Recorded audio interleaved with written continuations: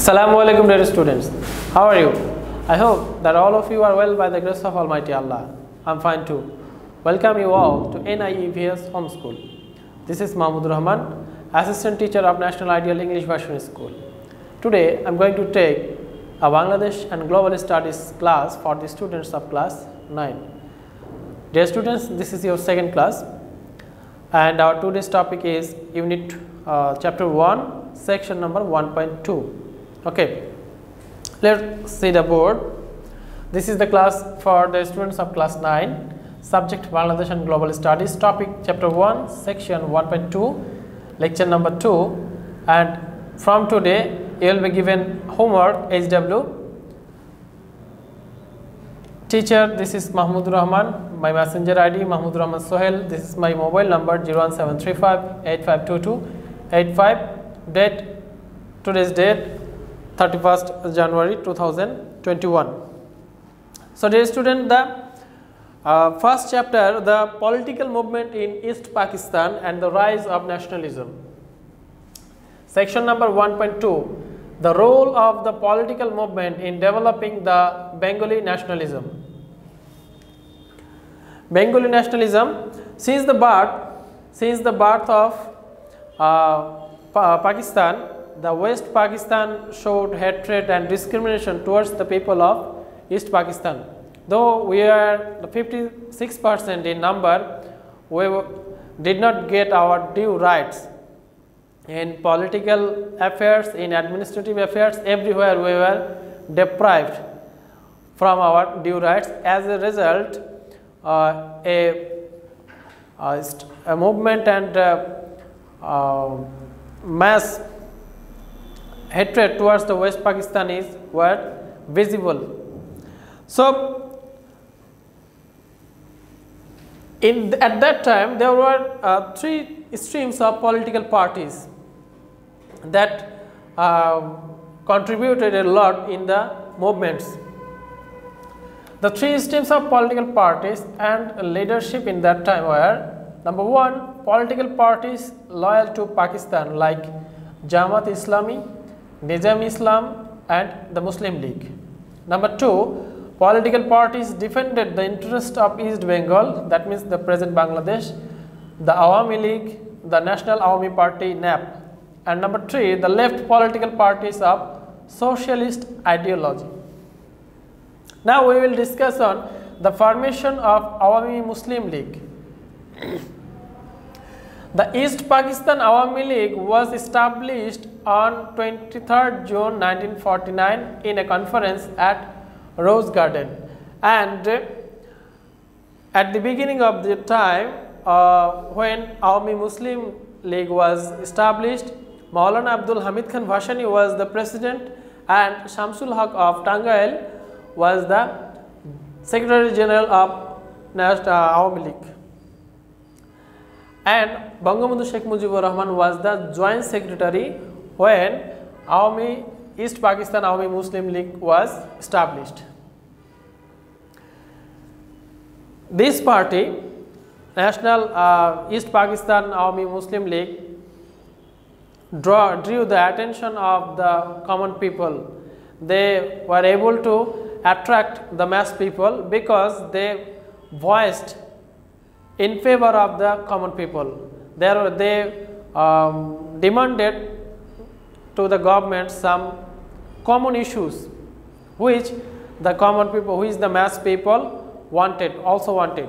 So let's see what were the common issues, what were the facts that attracted the common people, mass people towards the support of East Pakistan Awami Muslim League. Provincial autonomy. At first, provincial autonomy, sovereignty of the people, recognition of Bangla as one of the state languages, nationalization of jute and tea industries, abolition of feudal system without giving any compensation, distribution of lands among the farmers, and cooperative farming. As a result, as the East Pakistan Awami Muslim League demanded all these things to the government, which went in favor of the people but against the government, they became enraged, and Bangabandhu Sheikh Mujibur Rahman faced this rage and he became one of the victims. Sheikh Mujibur Rahman became a victim of the rage and was arrested in 1949, and he remained in jail till 27 February 1952. In order to show its non-communal political ideology, East Pakistan Awami Muslim League changed its name to from East Pakistan Awami Muslim League to East Pakistan Awami League in 1955. They removed the word Muslim from the name of their political party to show their non-communal ideology. Now we will discuss on formation of Jukto Front, Jukto or United Front, and the election and the government. To defeat in the election, Awami League decided to make an alliance with some political parties, and there were 4 political parties in the United Front: the Awami League, the Krishak Shramik Party, the Nizam-e-Islam, and Ganatantri Dal. And a revolution was seen in the election of 1954. The result of the election shows that how much hatred the West Pakistanis gained or earned from the people of East Pakistan, because from 237 constituencies, the Jukto Front got 223 seats and Muslim League gathered only 9 seats. The other parties got the rest. So, Jukto Front or United Front had given a manifesto, some points, some demands before the public, before the mass people, before the election, and this is called the famous 21 demands by the Jukto Front or United Front. Let's see the demands presented by the Jukto Front.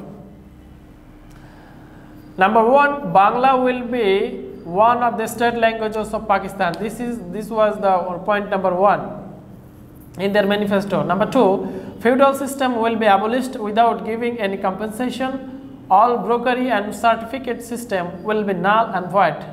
The phrase null and void means dismissed or cancelled. Number 3, giving fair price. The jute trade should be nationalized and the culprits involved in jute scam should rightly be punished. Number 4, cooperative agricultural system should be introduced and handicrafts and small cottage industries will be developed. Number 5, salt industries will be expanded and the culprits involved in salt scam will be duly punished. Number 6, homeless workers of the factory and technical trades will be rehabilitated. Number 7, digging canals for irrigation and improvement of agriculture. Measures should be taken to initiate flood control system and to prevent famine. Number 8, East Bengal will be properly industrialized and the rights of the laborers will be duly protected. Number 9, free and compulsory primary education will be imparted and a decent scale of salary and allowance for the teachers will be ensured. Number 10, through reforms of education system and introduction of Bangla as the mediums of instruction. Number 11, University of Dhaka and Russia will be given full autonomy and all the black law will be repealed and higher education should be easily accessible. Number 12, expenditure in running the administration should be reduced and the discrimination between high and low waged staff will be minimized.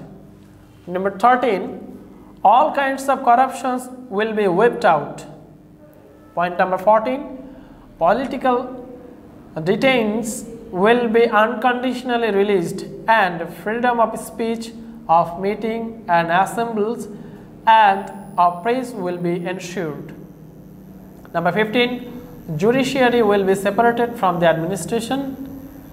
Number 16, Bardhaman House will be a hostel for the time being and later to be turned into a research center for Bangla language and literature. This Bardhaman House was the previous name of present Bangla Academy. Okay. Point number 17, a Shahid Minar will be erected in memorial of the language martyrs. Number 18, 21st February will be declared the Martyr Day and it will be a government holiday. Number 19, East Pakistan will have full autonomy as per the historic Lahore proposal. Number 20, free and fair election will be held regularly. And the last point, number 21, if the Jukto Front or United Front is defeated in 3 consecutive by-elections, the cabinet will resign. So these are the manifestos or points or demands given by the Jukto Front before election. Dear students, you can see that clearly these also are the demands of the people of East Pakistan at that time. The Jukto Front became the spokesman of the common people, and as a result they consequently Jukto Front won the election by a huge support from the public, but the central government did not tolerate it, they could not accept it. As a result, this government lasted for only 56 days. The then Governor General of Pakistan, Ghulam Muhammad, on 13th May 1954, they dismissed this Jukto Front government on an accusation of a riot between the laborers of Adamji jute mills. It was a very silly accusation. Later on, it was proved that riot was provoked by the government, the central government. So, and after that, Sher-e-Bangla K. Fazlullah Haq was placed under house arrest, and Sheikh Mujib and another 3,000 political leaders were arrested and given imprisonment. So this is the story, this is the history of our the role political movement and developing Bengali nationalism. Section number 1.2, the formation, mainly the formation of Awami Muslim League, which is now widely known as Awami League, and the formation of Jukto Front and the 21 demands by the Jukto Front. So dear students, I hope that you have understood very well today's topics. As your homework, you will do only 5 MCQ, multiple choice questions. You will do at your HW copy 5 multiple choice questions from this section and submit it on every Saturday from 9 AM to 3 PM. Okay, if you have any problem or inquiries, please contact with me in my phone number, and you can also contact me through my messenger ID.